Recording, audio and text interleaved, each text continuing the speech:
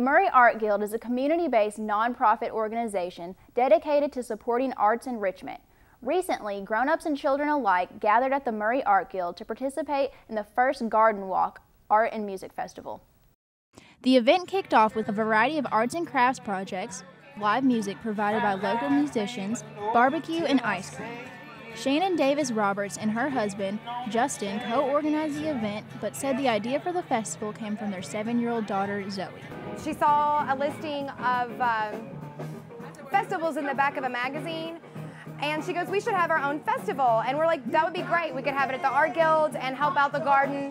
It really is our chance to bring together art and music and gardening, sustainable living, and all the things we really want to promote locally in our town. So, we thought it was an awesome way to do it.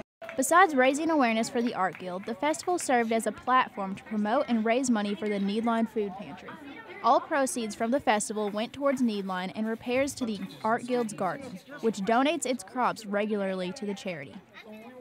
Debbie Danielson, executive director of the Murray Art Guild, said the festival also helped support another of the Guild's upcoming philanthropy projects, the Empty Bowl Project.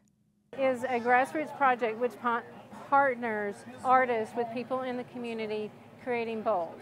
So we've been creating bowls throughout the year. Our goal is about 200 bowls. And then on October 17th, we'll host a very simple soup dinner.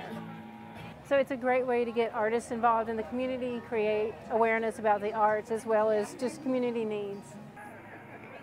Festival goers had the opportunity during the evening to create handmade bowls, which will be used to serve soup at the event in October and be taken home as souvenirs.